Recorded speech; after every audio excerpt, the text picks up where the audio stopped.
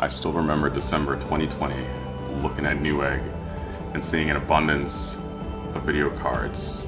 And now fast forward 5 months where I'm seeing GeForce GTX 1660s with just like 6 gigs of RAM going for almost like $700-800.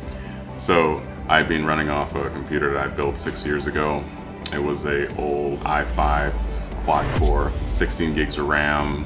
I had a pretty good MSI motherboard. I was running on a GTX 750 Ti. So I started exploring.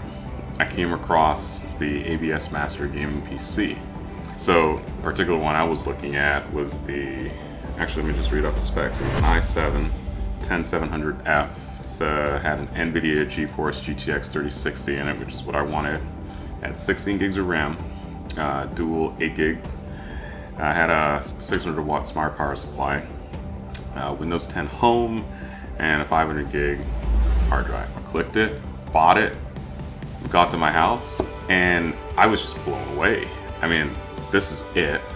Of course it looks different because I opened the thing up and I modified it. This thing just flies. I'm throwing 4K footage at 120p at this thing and it just screams. At the end of the day, I needed a new computer and I needed a graphics card so that I can continue to do what I love. And even though, you know, that pulling out of the box, putting it together wasn't there, I still got the end result of getting exactly what I needed to do what I needed to do.